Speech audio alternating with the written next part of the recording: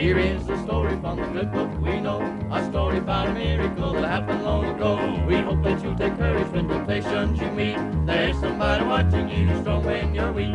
They held them to the will God, so we are told. They wouldn't bow. They wouldn't bow their knees to the idols made of gold. They wouldn't burn. They would protect and find one man in the Oh, fire. they wouldn't bend, they wouldn't bow, they wouldn't burn. When the prophet Daniel tells about 3 men who walked with God, Shadrach, Meshach, and Abednego, before the wicked king they stood. When the king commanded them bound and thrown on the fire furnace that day, the fire was so hot that the men were slain to force them on their way. They wouldn't be. They held them to the will of God, so we are told. They wouldn't bow. They wouldn't bow their knees to the idols made of gold. They wouldn't burn. They were protected by the one man in the fire. They wouldn't bend, they wouldn't bow, they wouldn't burn. When they were cast in and the king rose up to witness their awful fate, he began to tremble at what he saw, and astonished tones he'd say, Did I not cast 3 men bound into the midst of the fire?